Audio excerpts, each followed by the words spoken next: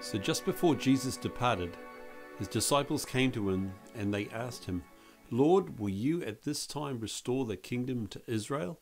And he said to them, "It is not for you to know the times or the seasons that the Father has fixed by his own authority." Tell me all your thoughts on God. So it's interesting to note that even though Jesus had risen from the dead and instructed his disciples in many ways about the kingdom of God and talked about this an eternal kingdom coming, they were still in fact expecting and desiring to see a kingdom restored to Israel. They still believed that Jesus was meant to be the king of the Jews and to establish a kingdom on earth. So that's why they question him about this. And it's interesting to note that Jesus did not refute or deny the idea of a kingdom based in Israel. But his following words he went on to say was that, "But you will receive power when the Holy Spirit comes on you, and you will be my witnesses in Jerusalem, and all Judea and Samaria, and to the ends of the earth." So he was instructing them to carry on with this message and to continue out into the ends of the earth. And as you read the story through the book of Acts, you realize that it did in fact take them a while to realize that their mission was to continue out beyond the Jews, out into the Gentiles, to the Greeks, to the other parts of the Roman Empire, and even beyond that. So it took quite a while, and they eventually started to catch on to this idea of taking the kingdom and proclaiming it to all men, all nations, all people, everywhere. And so the Holy Spirit came upon them and gave them that task to bring a kingdom that's not based on what we call ethnos, but is based on the ethos of turning spiritually to God, rather than just a kingdom based on a particular racial group, the Jewish people. So Jesus was preparing them for that, and they were learning to see that mission and develop that mission. Jesus mentioned at one point in Matthew 13:51-52, when he was talking about the parables with his disciples, and they were questioning him, and he explained some things to them, and then he says, "Have you understood all these things?" They said to him, "Yes." And he said to them, "Therefore every scribe who has been trained for the kingdom of heaven is like a master of a house who brings out his treasure, what is new and what is old." So he's painting a picture here of Old Testament teachings and what was laid down as a foundation previously. And then he talks about new things coming out, a new treasure coming out. And this would be a way we could describe the New Testament teachings and how we go from an established rule of God having a relationship with one nation to God wanting to reach out and create a relationship with all nations and reconcile all men who should come into his family and into this new kingdom that's being developed. And that is another reason why Jesus described his disciples that he chose from outside the regular group of people to be described as a new wine. It's a new priesthood, it's a new leadership that he's developing. And so he trains up these guys who seem to be outsiders, trains them up for something new. In the new covenant, there's a New Testament, there's a new proclamation, and the kingdom of God has now been extended out into all nations and all people groups. So it's a really exciting time, but it takes a while for this to start to come to fruition and for them to get their heads around it, because all of his disciples, apostles, were all Jewish initially. So there's some kind of a duality going on here, and this is what can be really confusing to understand. And throughout time it seems like there's been this duality and this kind of tension between one versus the other. And in some ways during the church age, during our time, people have, for a large part, in order to proclaim the gospel and to take this into all the world, people have for a large part forsaken the Jewish people, the kingdom of Israel, because they were no longer a nation for so many years. It seemed like that was gone, it was all over, and that God was now just simply creating a kingdom that was amongst all of the nations on earth, and the Jewish people no longer were relevant in that picture. And so we get into this idea of, well, what is God's plan? What is his timeline? And if you consider that there are prophecies going all the way back talking about the promises to Abraham, the promises to Israel, and the fact that they were looking for a Messiah who would be a king on earth, who would operate out of Jerusalem, then where are we at? So there's a whole bunch of terms that come to mind to explain some of this duality and to explain the time period and the plan that God has, and it kind of demystify it if we can understand some of these things. So I want to introduce you to these ideas of these terms. So the age to come in Mark 10:30 and Luke 18:30, Jesus uses pretty much the same term here, or it describes the same discussion. And Jesus says, who will not receive many times more in this time and in the age to come eternal life? So he's talking about a future age, a future time.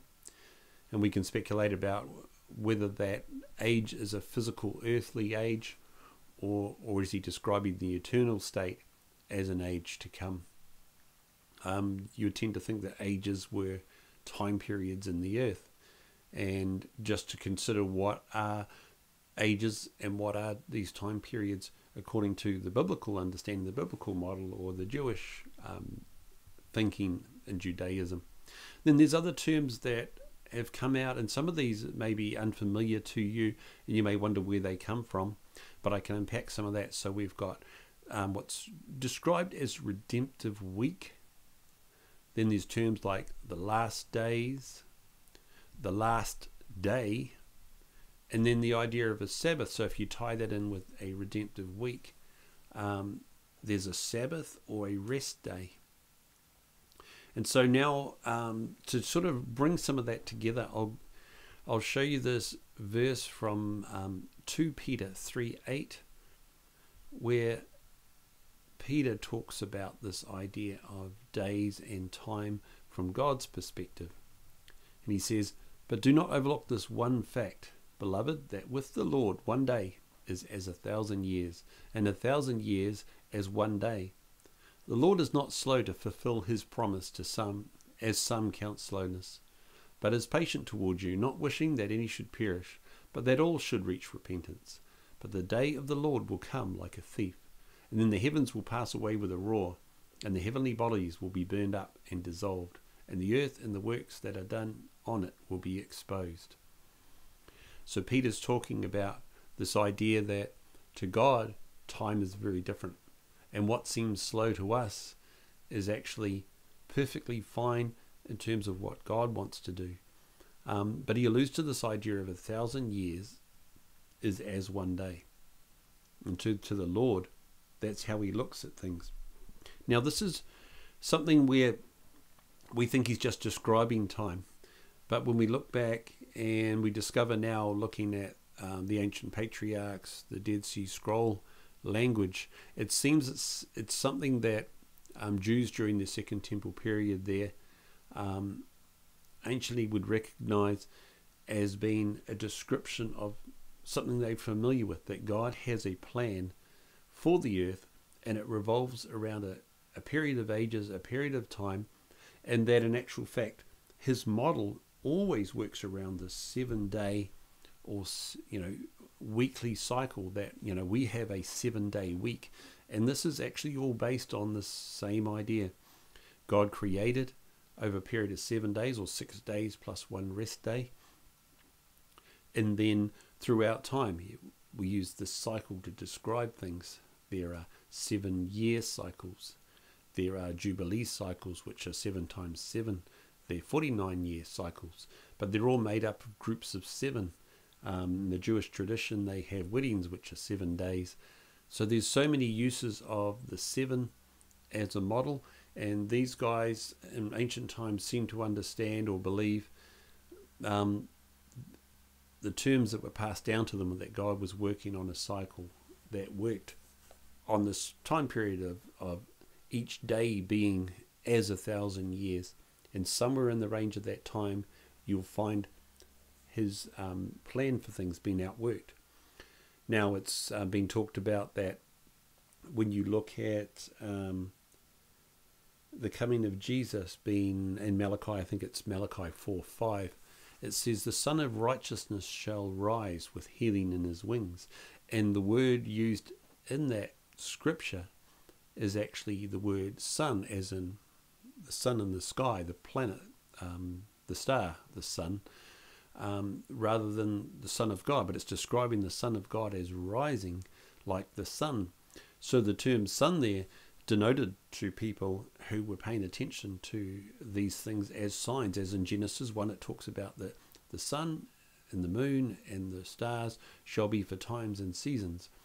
And they believed that the Messiah would come on what would be the fourth day of creation. The sun was created on the fourth day along with the planets, and that the fourth day in these terms would be 4,000 years from creation. So they had a way of calculating on their calendar where they were at from creation and the time periods. And you can look back and calculate through the genealogies and through genetics today and find this pattern where Jesus was born at a time that they would say was 4,000 years and rose from the dead at that time. So somewhere 4,000 years from creation, Jesus Christ was on the earth, he was crucified, and he rose from the dead. So that gives you 4 days of 1,000 years. And then the time period that we're in now is we're looking for a completion of 2 more days, which would be another 2,000 years. So as you can see on our AD calendar, we're somewhere around 2,000 years from Christ, or from his birth, or from his death. Somewhere in there is a time period that matches this days, weeks of 1,000-year cycle. So, and Peter is saying that, it may take that period of time, but God has a plan, and so don't be discouraged. But when the time does come, the appointed time comes, it'll be sudden like a thief, and things will change very suddenly. So there are people who are looking for these things to happen. So this is where we come to the idea of last days. If we had former times, we had 4,000 years, and then we had another 2 more days to fulfill before we get to the final Sabbath, to the final rest period of time, then we're looking at last days. So Jesus uses this term in John 6. He actually mentions this line, this statement, 4 times throughout John 6. So this is from verse 39. And this is the will of him who sent me, that I should lose nothing of all that he has given me, but raise it up on the last day. For this is the will of my Father, that everyone who looks on the Son and believes in him should have eternal life, and I will raise him up on the last day. So Jesus is using the term the last day for when he will raise up people. He will raise up those who were faithful. And then Philippians 2:16, there's another term here where Paul references and says, holding fast to the word of life, so that in the day of Christ I may be proud that I did not run in vain or labor in vain. So he's saying for those who are faithful and keep these words, hold fast to the end, that I will see you and I'll be proud. I'll be able to celebrate with you together on the day of Christ. So he's referencing a day. Is it just a single 24-hour day? Is he talking about an age, a time period referred to as the day of Christ? Alluding to what we call the day of the Lord.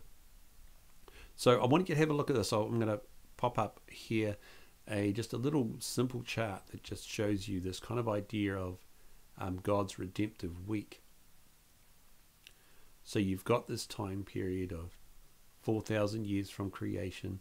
You've got Christ coming to the earth, being crucified, and then resurrecting from the dead, and then ascending and saying that he's going away, he's going to send you the Holy Spirit, and I want you to proclaim this good news. And the interesting thing here is if you look at this, you go, well, we've had approximately 2,000 years that were laid out for Abraham and his offspring to establish a nation that would be essentially were meant to be different, unique, a light to the world, and they were to honor God and walk with God as an example of how God wanted to relate. He gave them a word, scriptures, like the scriptures they record are prophetically God speaking to mankind, speaking to them, but also he's providing a message to mankind about who he is, how he wants to relate, and describing his character and giving a model of a covenant relationship, a relationship where there's an agreement between both parties to participate, to honor one another, and to bring prosperity and peace through that covenant being upheld. So it's often described in Scripture as a relationship like a marriage, because a marriage is a covenantal relationship. And between God and man, there's this covenantal relationship that's established with the nation of Israel for 2,000 years. And then it's interesting to note that from Christ onwards, we see another 2,000 year period of God establishing a new covenant. And now the gospel can go into all of the world, to all nations. And he wants to perpetuate this covenantal relationship and welcome other nations to come in and join in this new family that God's created. So it shouldn't be too surprising to actually see this pattern, and God in his patience of wanting to welcome all of these people, he's allowed 2,000 years for the gospel to be preached into all the world. And he's waiting patiently for that job to be done. And it's taken many years to raise up the missionaries. It's taken many years to overcome the language barrier. Initially, they had the Holy Spirit. They were able to overcome the language barrier and preach in different languages. But throughout the years, we've translated scriptures into other languages. People have gone out and discovered people groups and languages, learnt to speak their language, learnt to translate, and found ways to get the scripture, the message, the good news of the kingdom to these people so that they could be included, they could be welcomed, because God wants to bring together a family that's got every tribe, nation, tongue included in it. So it's not surprising that in his patience, he is allowing that to happen. He's causing that to happen through these people. But his end goal is that there's going to be a period of time when Jesus can come back and welcome all these people into the family.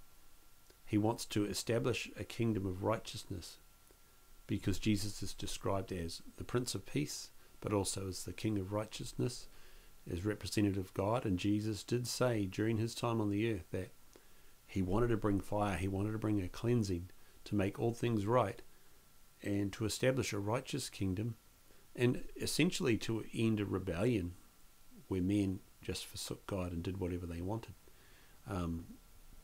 So it's a fearful thing for those people who do not recognize and honor God and choose wickedness rather than this relationship, and this relationship where knowing that God has your best in mind when he gives you these directions and instructions and help, and that he actually puts his spirit in men to write these laws in their hearts so they know instinctively what to do. So this is the plan that God has. It's very exciting because and he's so patient and waiting for all of us to join in and gather with him. So then if we want to consider the Sabbath rest idea, it's interesting to note how it's described in Hebrews, which is quite likely written by Paul back to the Hebrews, talking about how God's plan works. And he says here in Hebrews 4:3-4, although his works were finished from the foundation of the world, for he has somewhere spoken of the seventh day in this way, and God rested on the seventh day from all his works. So Paul's just simply, or the writer's just simply saying that God established a pattern by taking a rest day. And right from the beginning he had this plan, and so he laid out this model of how he wanted to operate through creating this weekly pattern. God could have created the world just like that all at once, but he actually laid it out in order over a 6-day time period, and then had a rest day when in actual fact He didn't need to rest, but I believe he rested from creating. And everything that's gone on has basically followed the scientific process of, of physics and biology and those things, plants and animals replicating after the kinds using the genetic code that's in them, and everything else, the other physical properties of the planets and the stars and our Earth, rotating and traveling as they are, and the gravitational forces and everything else are operating according to the mathematics and science that was established right at the beginning.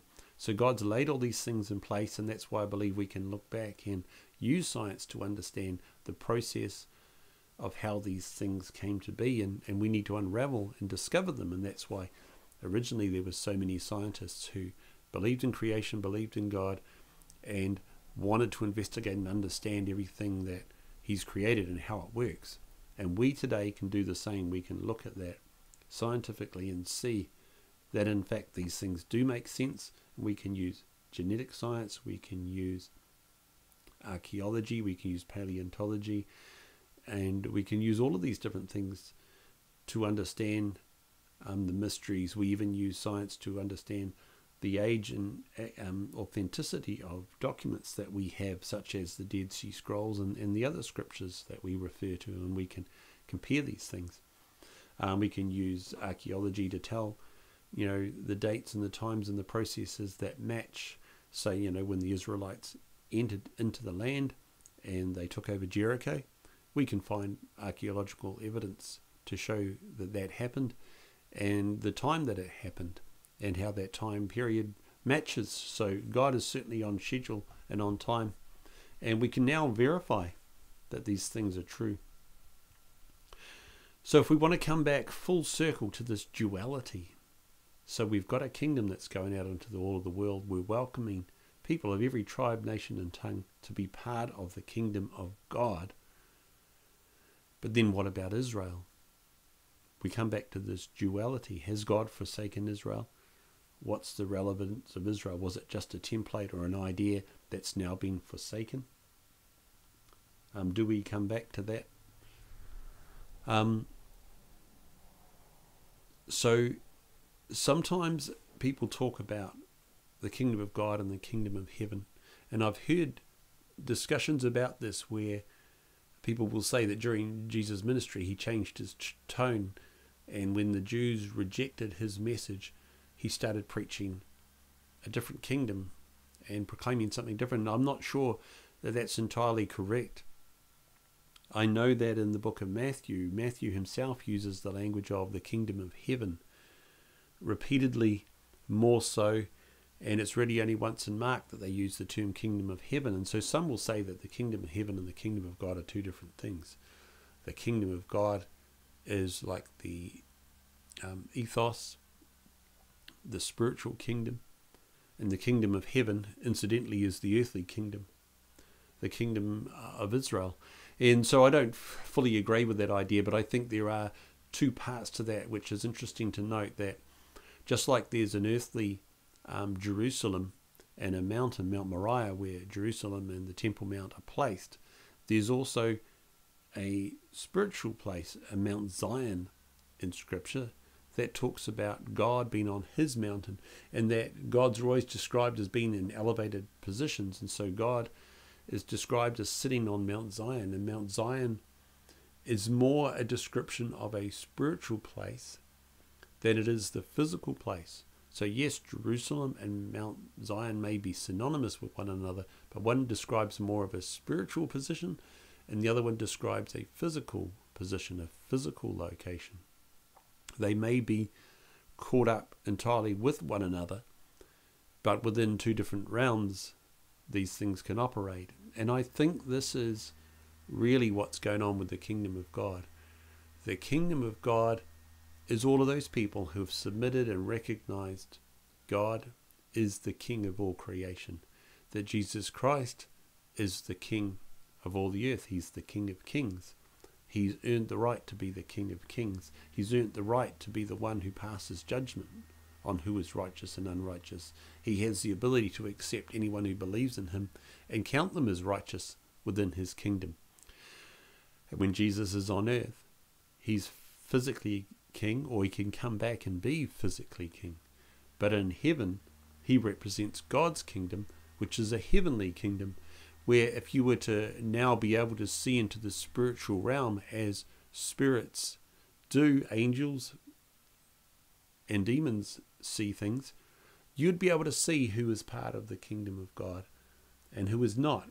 You'd be able to see those that are glorified and those who are not. So there's an element there where I believe there's evidence, where angels recognize, and you'll see in the scripture where angels recognize those who are part of the kingdom of God. Paul and Peter, John, those types of people. The demonic spirits, angels knew exactly who they were. And then people who are not part of the kingdom of God, people who are part of the kingdom of darkness, are recognized quite differently. And so in the spiritual realm, there are things that can be seen that are not apparent in our world. In our world, you can meet someone and see somebody and have no idea initially what kingdom they're of. You may not be able to discern whether someone is a true believer in Christ, whether someone is part of the kingdom of God, or whether someone is part of the kingdom of darkness. You can really only determine through the gift of discernment, but also the just the recognition. Sometimes you can feel a coldness or a fear or an unsettled, untrusting sense if you meet someone who is truly of the kingdom of darkness. And likewise, you can meet someone who is a believer who just exudes love and, care, just has a sense about them where you feel good around them. You feel like they've got the best things in mind. People who are able to do and say things which are almost miraculous because they carry the Spirit of God, and it becomes apparent when you get to know them that they must be in a relationship with God that gives them something to offer that's beyond the natural, beyond the normal. And likewise, those people who could be very scary when you see the fruit of their life when they're not operating by the Spirit of God, but by some other spirit that has evil intentions. There's certain people you meet where you sense that more than others. But for the most part, we can't see anything in this realm.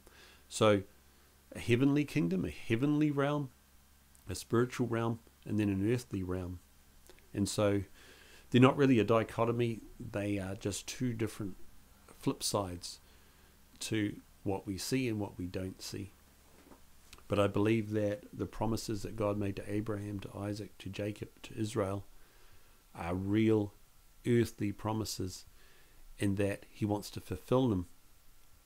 So in terms of Israel being revived, and God had an appointed time for Christ to return and actually set up a kingdom that's based out of Israel, based out of Jerusalem, then we can refer to verses such as this in Hosea. And this is a verse that's often referred to as Hosea's 2-day prophecy. So in Hosea 6:2 it says, "After 2 days he will revive us. On the 3rd day he will raise us up, that we may live before him."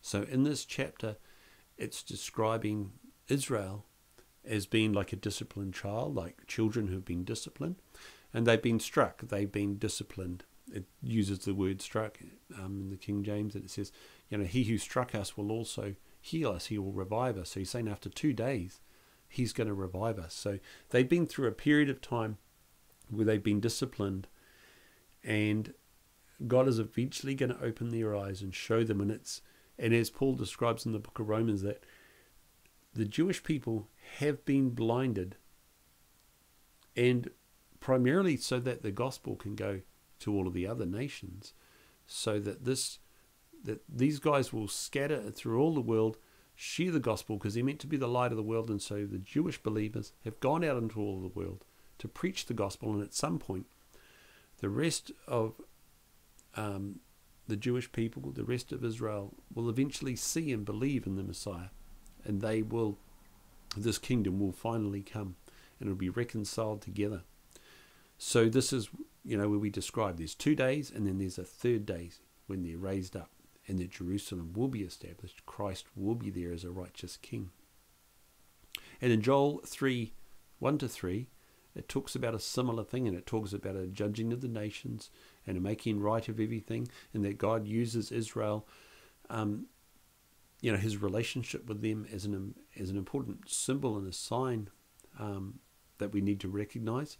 So it says, "For behold, in those days and at that time, when I restore the fortunes of Judah and Jerusalem, I will gather all the nations and bring them down to the valley of Jehoshaphat." So that's a valley, what we call the Kidron Valley, right next to the east gate of Jerusalem, the temple area.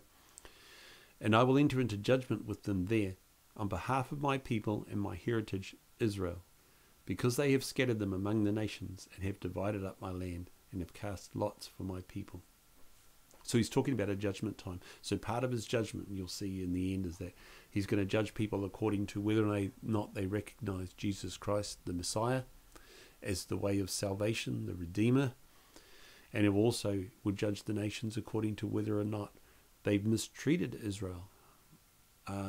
People who are involved with the Holocaust, people who have spoken against Israel, people who have just mistreated this nation on account, because the enemy, Satan and that rebellious group of angels, spirits, they all want to work against Israel, just like they want to work against you in your own life and preventing you from finding the Messiah and following him. They want to prevent you from knowing God and loving God. They want to discredit his character. And likewise, they want to do the same with Israel. They want to discredit God's plan for Israel, discredit God's work there. They want to discredit the future hope for that place, for that nation. They just want to discredit and, in fact, overthrow and take over that, because they want to rule the nations. They want to have your soul. They want to have the nations. They want to rule the world. They want to essentially steal your birthright that was given to man through Adam. They want to take that over. They want to have their kingdom. But when Jesus comes back, he's going to challenge them, cast them down, and he is going to set up an eternal kingdom. And you can read about that final plan in the book of Daniel, chapter 7. It gives you a vision of the final 4 kingdoms and how Christ, the Son of Man, comes and basically just takes that kingdom off those ones, takes the kingdoms of the world and makes them his own. He reconciles those kingdoms back into the authority of God, the rule of God as king, but also sets up a kingdom where we have a man on earth who is trustworthy to rule those kingdoms, and that's where Jesus Christ does come back as king. So just wrapping this up, we just roll back to Matthew 24:14. The gospel of the kingdom. And this gospel of the kingdom will be proclaimed throughout the whole world as a testimony to all nations. And then the end will come. So the final time will come once the good news of the kingdom has been proclaimed to the whole world. So right now, we're in the midst of this time, or we're coming to the end of this time. In fact, if we consider that our 2,000 years, our final 2 days are coming to a close, that this gospel may well have actually been preached to every nation, to every tribe and every tongue. There's been evidence recently to say that we may be at the point where that job has been completed. And what do you know? Here we are 2,000 years later, looking for a time that fits, that 6,000 years period of time. So 2,000 years from Christ. There's debate about the exact date that Jesus was crucified. A lot of scholars, a lot of historians believe it was 30 AD or 32 AD. There's a bit of debate about that. There's a debate about, we believe that Jesus was actually born in 4 BC and that he was crucified somewhere 30 to 32 AD, which means that if you add 2,000 years onto that, we're getting very close to a time which is 2,000 years later. One of the issues with that, determining that time, is that Jesus said no one will know the day or the hour. No one could be sure of when he should be expected, only the season. But also there's ancient prophecies that say that the calendars will be messed with, and when you look into history you discover that the calendars have been messed up. We've got a Gregorian calendar. The Jews have got a lunar calendar that they use, and that's out of sync. We have leap years, they have leap months in their calendars, and And some people say that we're in, was it a 5783? Other people say that we're in 5947, in terms of years from creation. So no one can really agree on what the date is on the calendar. But Jesus didn't say that we could tell from the calendar. He said, look for the times and the seasons. You should be able to discern the times and the seasons. But if you're truly in relationship with God and walking with Him, trusting in Him, all you need to know is that your salvation is secure if you believe in the Messiah. You believe that He will come and rescue you. And I suggest we all need to pray for discernment to know the difference between the kingdom of God and the will and intentions of the people who are truly walking by the Holy Spirit, following our Heavenly Father, and those who are of this earth who are trying to establish and build up a kingdom which wants nothing to do with God, and people who put their trust in the things of the earth, people who put their trust in physical things rather than in God. We need to put our trust in God. We need to trust in Him. We need to trust that the King of the kingdom is interceding. Jesus Christ is apparently in heaven interceding for us, praying for us, wanting the best for us. If we put our trust in Him, we can't go wrong. But we have to put our faith in something that's not seen. We're not concerned about a physical kingdom ourselves. We're looking for a resurrection that Jesus has promised, that at an appointed time He will call and there will be a resurrection. And those who were alive at that time will not be resurrected, but the scripture says that they will be changed and caught up and meet together. And so the spiritual authority will change in the world. The spiritual authority in the kingdom of heaven will change.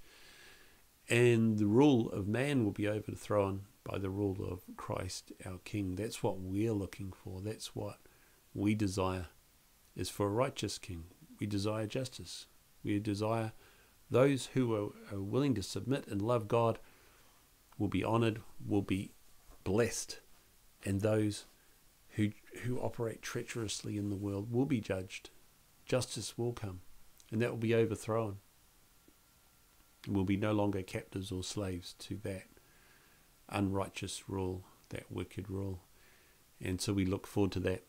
And that's really why I wanted to talk about the kingdom of God and explain it, because I want people to know about this duality, to know that God hasn't forsaken the earthly world, but there is certainly a spiritual kingdom, and there's a spiritual kingdom where God is the ultimate authority.